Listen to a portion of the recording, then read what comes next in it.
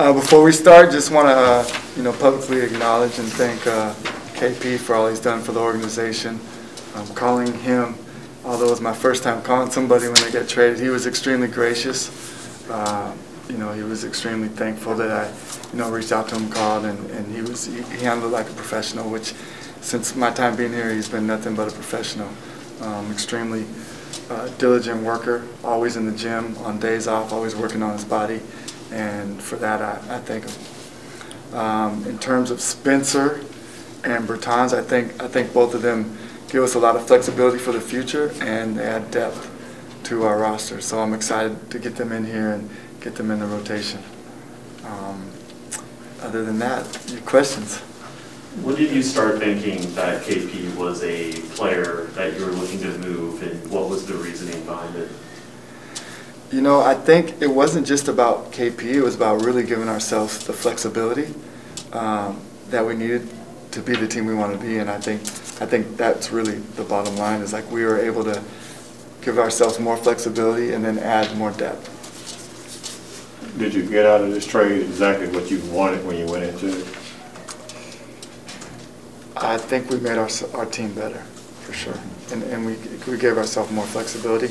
I mean, when you say, did I get everything we wanted, you always want to hit a home run, but we definitely we're better off today than we were yesterday. And the team was 16-5 going into the trade. Did that play into it in a way, because KP missed 12 of those games?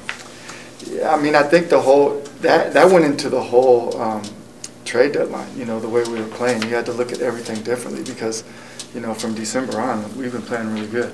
So what you thought going into it versus what you have now, you had to reevaluate everything. So yeah, definitely played a role. Nico, when you mentioned more flexibility, is that in terms of financial side more so, or is that in terms of rotation and having different options on the court? It's really both. It's flexibility both, but more importantly, it's depth too. If you look at our depth in terms of like playmakers, we're thin there. If you look at our depth in terms of three-point shooting, with Timmy out, we're thin there. So it works both ways. How much was KP's availability part of this, just whether you could count on him to be there when it mattered injury-wise? I think it was less about his availability and really more about how do we make the team better. Because, listen, I think if you look at KP's, they were knick-knack injuries. If it was the playoffs, he could have played. So I don't think they were like, stuff that during the season you might sit out, but in the playoffs you would play. So I don't think they were concerning. How quickly or not quickly did this come together? I mean, was it a last-minute deal that fell together, or did it in the works? It wasn't. I mean, this is my first trade deadline, so I don't really have anything to compare it to. But listen, we had tons of conversations with a bunch of different teams, and this was the one that made the most sense, and we executed on it. And what has made the most sense? What about this trade what factors did you decide made the most sense to go with this versus hypothetical other deals? Well, like I said at the beginning, I think it's the versatility that it gave us in the depth and the flexibility. I just think it worked. It made sense. What type of player is Dinwiddie, and what type of player is Bertans? I think in Dinwiddie you're going to get a scorer and a ball handler. And I think with Bertans you're going to get a professional that can really shoot the ball. One's more athletic than the other, but even Bertans, watching a lot of film on him, like defensively, he knows how to play defense. He knows positions where to be. He really works on that. Some people aren't going to have the quickest feet, but if you know how to play defense, if you really try and you position yourself right, you're going to be a lot better. And he does a really good job of doing that. As far as Moses, he just wasn't there yet, quick enough for you guys. Yeah, it's also a roster spot. You only have so many roster spots. So when you trade one and you bring back two, you got to make room. So and Moses, unfortunately, thank you for bringing that up. Moses has been great. That's why we guaranteed his contract, because Moses worked his butt off. Like literally, he would carry his notebook every day, and Coach Sweeney and those two worked every day. And if you guys know anything about Coach Sweeney, he lives in that building back there, and so he would work out Moses every day. Brought his notebook, watched film. He would watch film the games he didn't play, of what coverages he was supposed to do if he did play. And you know, when he was playing in December, when we had a lot of COVID, he started making a lot of progress. He just needs to play. He's going to be fine. He's an NBA player. He just needs more playing time. Nico, do you feel like you have all the pieces, the Mavs have all the pieces they need to make a deep playoff run? I think we're good enough to compete. I mean, I don't think we're scared of anybody. I think we're good enough to compete. It remains to be seen, but I also think that we also have room for improvement. But I do like the team. Nico, that was going to be my next question too, is do you feel like this roster is set now, or is the buyout market something you're going to keep an eye on? No, I think with us, I think we're set, you know, just because of, you know, if you look at our roster availability, spots are a premium, so I think we're set. Sounds like Dorian is perhaps going to be signed long-term. How much of a no-brainer was that one? Because obviously he's been very good with this organization. Yeah, he's been amazing. He has a beautiful spirit. Just being around him, he uplifts everybody. It was one of those phone calls. You have the bad phone calls where you gotta, you know, deliver bad news, and then you get to have a good one. And so we're excited about the possibility of extending Dorian. He's deserves it. It's great for him and his family. You know, it's all good. How difficult was that phone call to KP? Because obviously he probably thought he had a long future here in Dallas. Yeah, it's always difficult, you know, when you deliver bad news. It's, you know, in my old world, you know, we went through a lot of reorganization, so we had to let a lot of people go. So you have to make those phone calls. But in this case, I don't think this is as difficult as that. But it's always difficult. But like I said, he handled it like a professional. He was extremely upbeat, like he is every day when he comes to work. He was totally professional. Have one on Zoom. Yep, got one on Zoom. Kevin, go ahead and now. Nico, when you look at this trade, why was this the right time to move Porzingis in light of what this team was building toward, and why you felt that this was the right time to go ahead and make this move?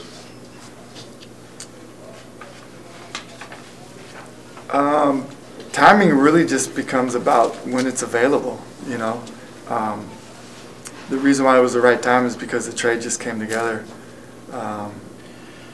And I think we've had enough time to evaluate. You know, one of the things I talked about with you all from the very beginning is really wanting to be around the team and know the team and being able to evaluate the team. And I think we had enough time to do that, so we know who we are as a team and what we need to do to get better. So I think that all played a role into it.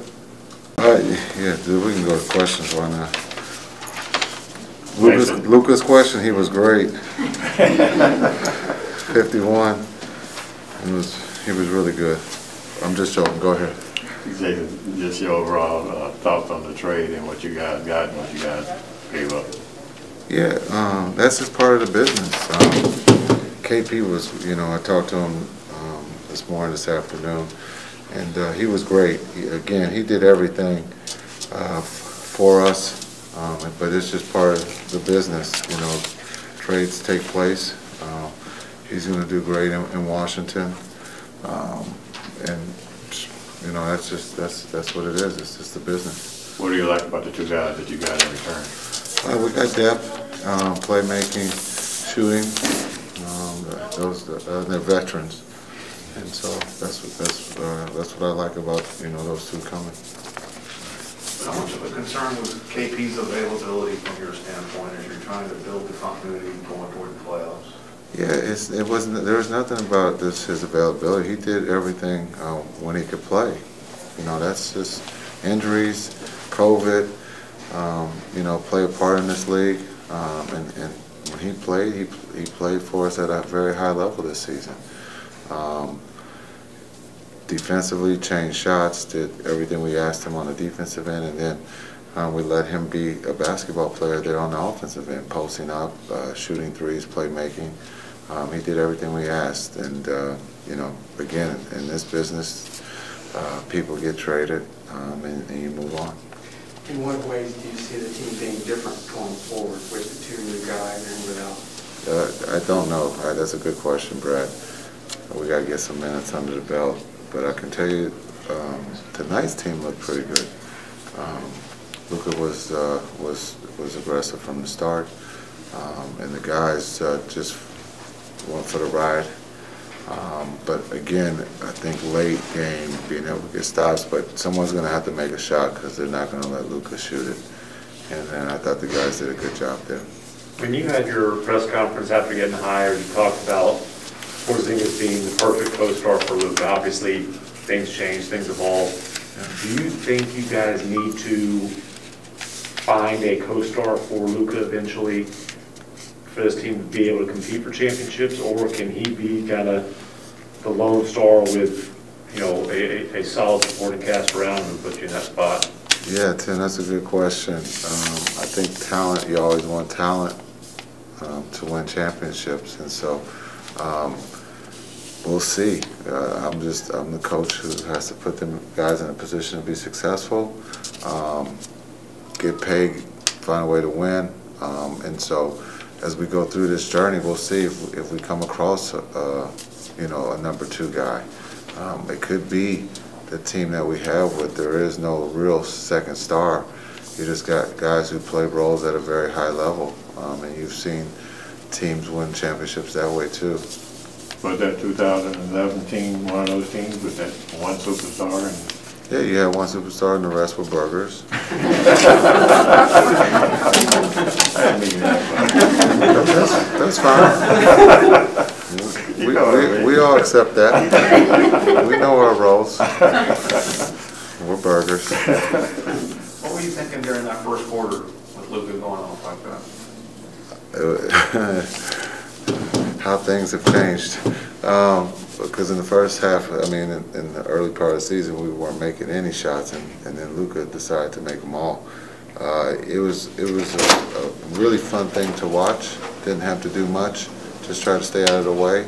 And to be selfish, you wanted him to make those free throws so that he didn't miss any shots. But it was incredible. Again, we talked about this after every game of late, is he's making all the right decisions. And tonight was an offensive night for him, shooting the ball because of the switching. He did a great job, and then also finding his teammates. But I don't even know if our Big Burger did that in 2011. I don't know if he ever scored 50 points. Had 48 against OKC in the playoffs. Remember that one? Oh yeah, somebody must have shot the ball so he couldn't get 50. Well, he got like 62 free throws in that game. Well, then, yeah, no. I mean, well, we'll take those 48 in the playoffs. But it was great. I thought he just read the defense and did everything he was supposed to do tonight. And now we got to improve. As we all know, it's hard to beat a team 2 times in these home and home games.